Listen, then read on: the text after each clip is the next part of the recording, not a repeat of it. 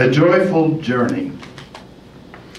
A windy, wintry day in '53, we walked above the rocks on Severn Shore. I knew commitment time was here, and we agreed to share our lives forevermore.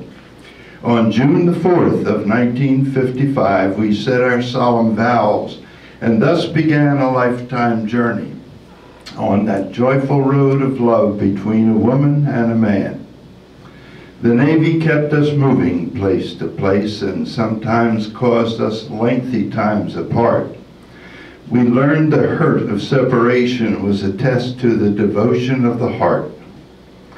Despite the painful loss of our first son, our children came and claimed their share of love.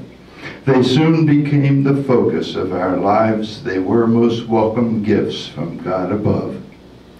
In just one blink, they all grew up and left, and each pursued the challenge of career.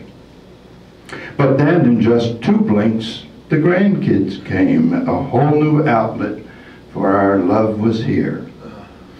But then, like magic, they became adults, and other generations soon began.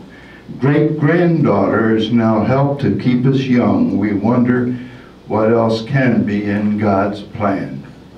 And now, 3 blinks and 60 years have passed. A blur, but filled with memories to recall. Some wins, some losses, highs and lows were ours. But love and only love outlasts them all.